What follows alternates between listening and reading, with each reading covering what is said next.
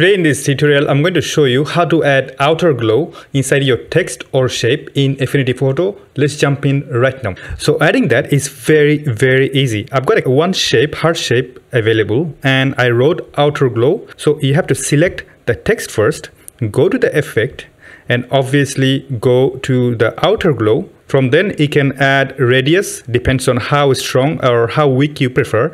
I like to add it somewhere in between 20 to 25, and then intensity, obviously it depends on your choice. So you can either go really strong in terms of the intensity, or you can make it nice and soft. And obviously I picked pink, but you can always change the color with whatever you prefer. I personally recommend you to add anything opposite of the actual text color so that you can have a nice contrast. Now, that's for the text. For the shape, it's basically exactly the same thing. So again, you click the shape here and then select effect, go back to the outer glow, and just have to add the radius. Very simple.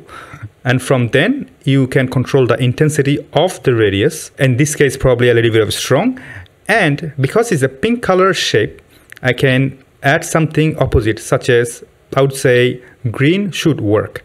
Now, this is how easy it is. You see, super easy. So I hope this tutorial is really useful to you. If so, please do like and subscribe, share and save inside your playlist so that you can practice for future. And I see you in the next video. Bye bye.